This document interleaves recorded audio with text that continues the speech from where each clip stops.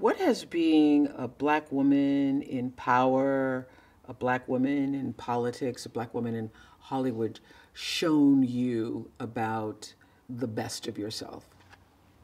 Wow. When I think about those three areas, power and politics and Hollywood, I think whenever I'm able to capture a glimpse of the best of myself, it's because I'm actually not focused on myself. It's because I'm focused on service and how I can be of service in a moment, whether it's in service to my scene partner, in service to the community around voting, in service to, in whatever way.